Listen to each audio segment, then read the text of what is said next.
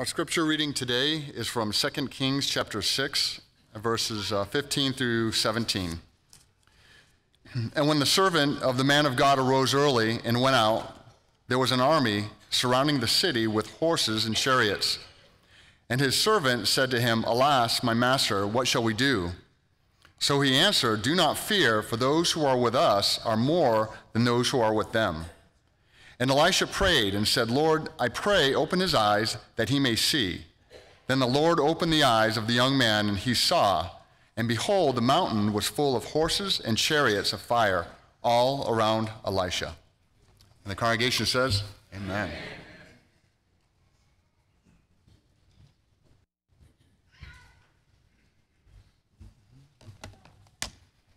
I don't know this thing. I'm not used to that kind of microphone. They call them wireless, but there's a lot of wires on me. I never thought I'd live to say these words when I was a youngster, but decades ago, I remember, I was preaching in a farming community, and one of the older members there, one of the farmers, would every Sunday fall asleep during my sermon. You can imagine what that does to your ego a little bit. And it did bother me actually a little bit, so I was talking to an older, wiser preacher one time about it, asked him, what should I do? And he said he makes it a point to be there every week, and he's asleep, so it's going right into his subconscious. And it totally changed my mind about that. I thought that was really great. Now, as I mentioned, that was decades ago, so I'm decades older now. I find it very easy to go home in the afternoon or the evening and sit in my chair and fall asleep. I've learned to appreciate that nap. Now, I said all that to say this. I'm going to make an extra hard effort. I don't know about you, but I'm going to try not to doze off during the sermon today. That would be kind of a disaster. Seeing the righteousness. I don't know how many of you remember, there we go, a show that was on some years ago, TV show. It was, I think, a pretty good show. Had interesting plots, good messages, good lessons in it, called Quantum Leap.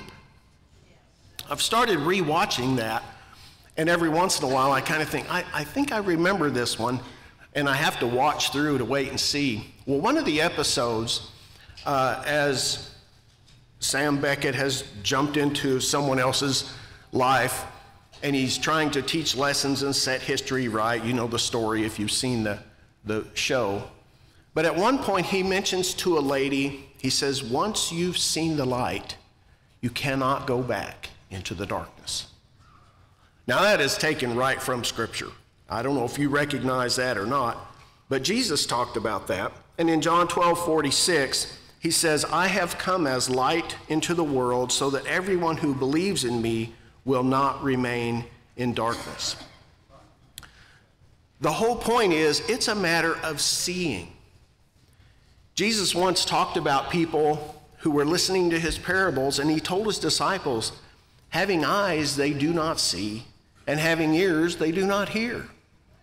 Now, he wasn't saying they're blind or deaf. He said they're not perceiving, they're not understanding, and they're not comprehending what's really being said. In our world, we encounter people all the time, and we may not realize what we're looking at.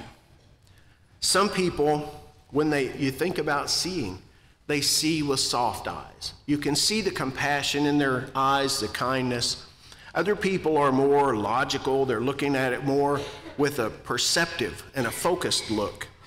But there are people out there, they just refuse to see. They have their eyes closed, and that's the kind of people Jesus was talking to his disciples about. They don't really see what's happening. Oh, it's not that they're not observing with their eyes. I remember as a youngster, I'd help my dad or my grandpa or my uncles do work on cars or tractors or something, and And they'd have all the tools laid out on the bench, and they'd say, go get me that 9/16 wrench. And sometimes I didn't know what it was they were asking for, so I'd walk over there and kind of rattle some stuff around, and I'd guess at one and take it over there. And they're like, no, not that. Well, it wasn't that I didn't see it. I saw what they were asking for, but I didn't know what it was. And once I was taught, then I knew what a 9/16 wrench was. So we have these ideas of things that we see, but we have to look with a little more understanding.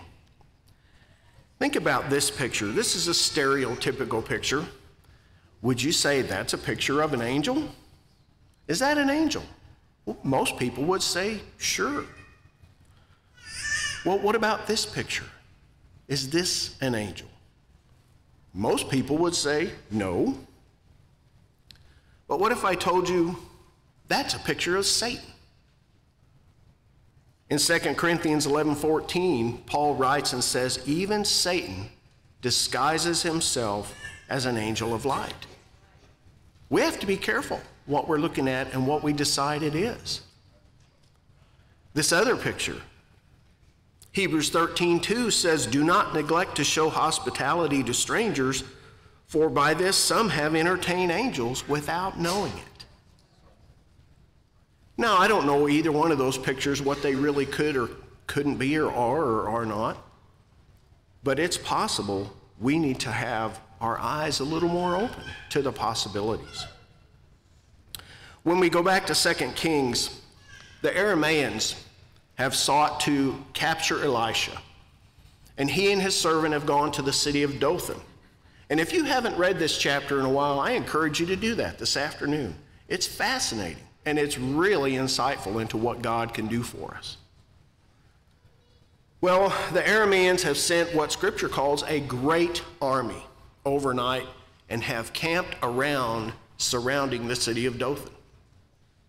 In the morning, the servant wakes up, and I see this picture in my mind of what's happening, and it's just as it should be. The servant is up early, getting things ready for Elisha to take care of him for the day, and he looks out over the morning, and he sees this great army surrounding the city.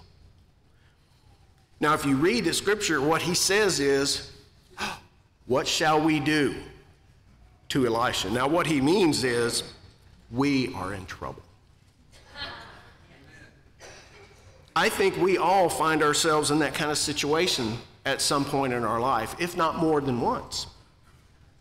We may not be surrounded in a city by an enemy army, but we sometimes in our lives get surrounded by trials, distress, uncertainty, turmoil in relationships, difficulties in various aspects of our life. And sometimes we ask that question, what am I going to do? And we're thinking, I'm in trouble. I need something to be fixed. Well, back to Elisha, he knows it's not quite as bad as the servant thinks. It's not as distressing as the situation looks to the physical eye. So he prays to God that God will open the eyes of his servant, and he sees then the righteousness of God at hand. And it changes the whole situation. Verse 17 says that this servant saw that the mountain was full of horses and chariots of fire all around Elisha. See, they were there all along, but the servant couldn't see them until God opened his eyes. We need to let God open our eyes too.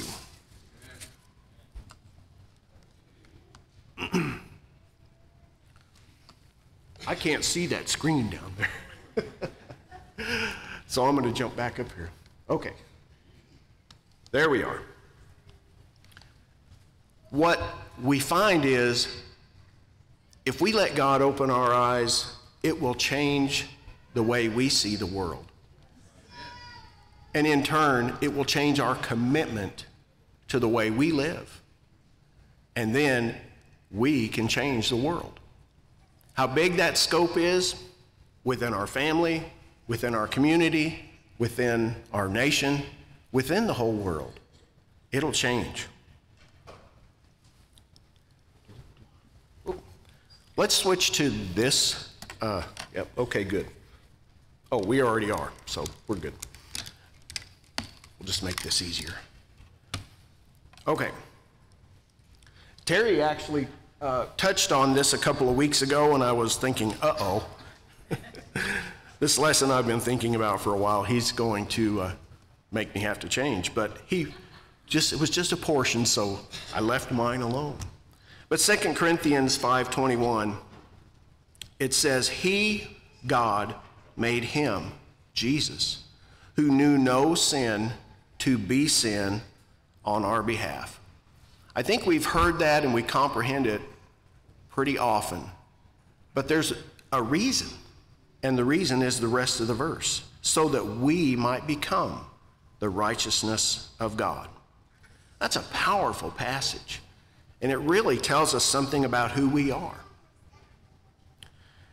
It does, of course, encourage us, just like Paul kind of rewords this in Ephesians 4 and verse 1, to walk worthy in a manner of the calling with which we are called. If we understand that God has done this for us so we might become the righteousness of God, it changes the way we live. And that's important because it determines the way the world sees God. We've heard many of those cliches, you're the only gospel some people see, and that's really true. So it is important that we take this seriously. In Galatians chapter 6 and verse 10, it ties into this idea of us being the righteousness of God, and it says, So then, while we have opportunity, let us do good to all people, and especially to those who are of the household of faith. Now, you could read that passage, and sometimes it's hard not to say, oh, why? They don't treat me very nicely, those other people, whether they're in the household of faith or just everybody out there in the world. And we know the world can treat us pretty rough sometimes. But it's not because of the way they treat us. It's because of who we are. We are the righteousness of God. That's an incredible statement. And that's why we do what we do.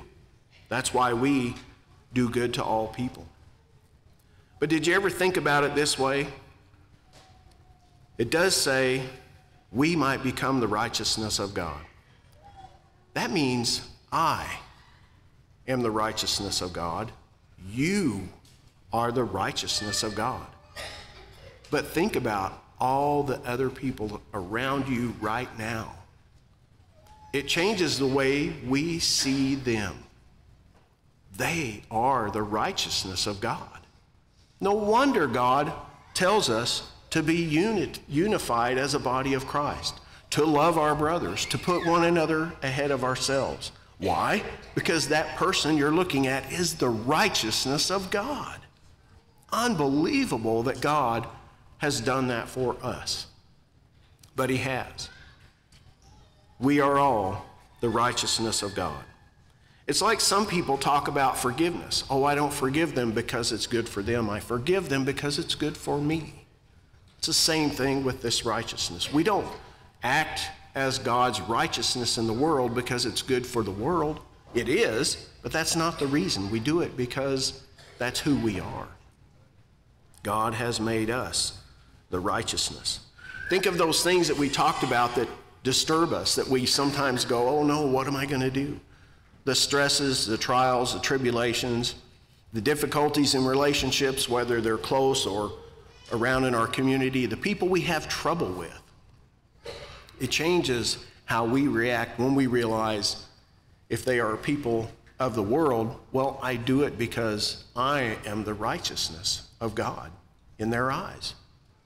And if it's people within the body of Christ, does that not change the way you think about how you're going to act and react to that person who is the righteousness of God? Well, I know this is far easier said than done because sometimes I don't act like the righteousness of God very well. But I count on you to be the righteousness of God and continue to treat me the way I should be treated. And hopefully I realize, uh-oh, I'm not displaying the righteousness of God, so I better correct that.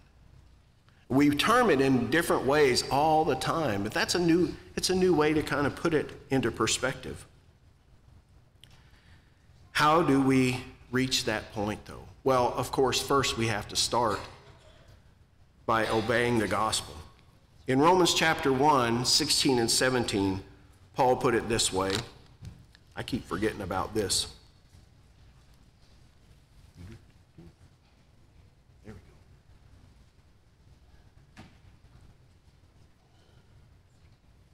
I should have put little notes in here to press the button. Sorry. You can tell I've not done the PowerPoint during lessons too much before. But Paul says, I am not ashamed of the gospel, for it is the power of God for salvation to everyone who believes, to the Jew first and also to the Greek. Pick up on this phrase that you've seen many times before. For in it the righteousness of God is revealed, from faith to faith, as it is written, but the righteous man shall live by faith. It kind of gives us a new view of it, of what it is to be the righteousness of God. We miss so many of the blessings if we're not in that relationship with God. It's incredible to try to comprehend everything he has done for us and what he has made us. To stop and think, we look through Scripture and we see the idea of God and his righteousness, and then to suddenly realize when God opens our eyes to this truth that we are his righteousness. Hopefully that changes the way we look at the world and the way we look at one another. And then, of course, the way we walk from day to day. If you're not the righteousness of God, it's easily remedied by obeying the gospel. A little bit later in the book of Romans, Paul talks about how we accomplish that. He says, we're buried with him in baptism, raised to walk in newness of life. A new life where we are the righteousness of God. We have a huge impact on the world that we live in. Often, I think we don't realize it. Constantly, the world does not realize it. But we change things for the better. We hold back the tide of evil. And we do that in so many different ways. Our prayers that we offer up to our Lord to change the world. Hopefully, you appreciate what God has done for you in a way, not as a matter of gratitude so much, of course that's obvious, but appreciate it in a way that you put it to work, to take advantage of that opportunity, to take things before God's throne, to change the world, to walk in the world as his righteousness. If you haven't yet obeyed the gospel and you want to do that, we want to offer that opportunity. If you haven't been living up to this potential that God has granted us to be his righteousness here on earth, today's the day to change that, to change that commitment that you have and make a big difference in this world. If you need anything at this time, we want to offer you that opportunity while we stand together and sing.